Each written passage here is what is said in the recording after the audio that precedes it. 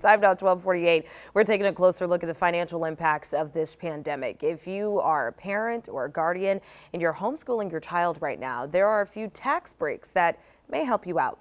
CPA Kemberley Washington joins us live from home with more on this. Kim, thank you so much for your time. Let's get right to it. What tax credits are available to parents who are paying for childcare within their house? So for those individuals, they want to seek out the child tax credit. So if you are a parent and you're actually working and you're paying for someone in your home too as well to watch your children or help with homeschooling, you may be able to take it as a deduction on the tax return. It's called the child tax credit. So this is something that you do want to keep in mind around tax time. And Kim, what deductions may be available with the state for homeschooling? Talk about that.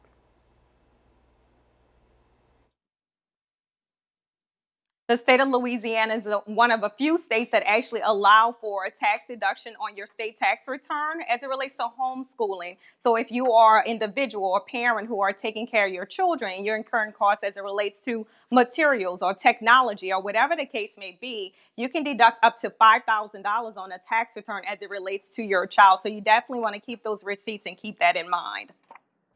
And Kim, what grants or financial resources may be available to parents? This is a really cool grant. The amount is only $200, but every little bit does help. This is a grant that you can actually apply for if you're incurring additional expenses as it relates to taking care of your children during homeschooling. So for those materials, technology, you can actually go to this website. It's called Homeschool Legal Defense Association, and the website is hslda.org. Or you can call at 540-338-5600, and you can apply for this grant and actually use it. It's $200 per child. This could be something that can really help you during this time. All right, CPA Kemberley Washington giving you the news you can use. Thank you so much for your time. We appreciate you.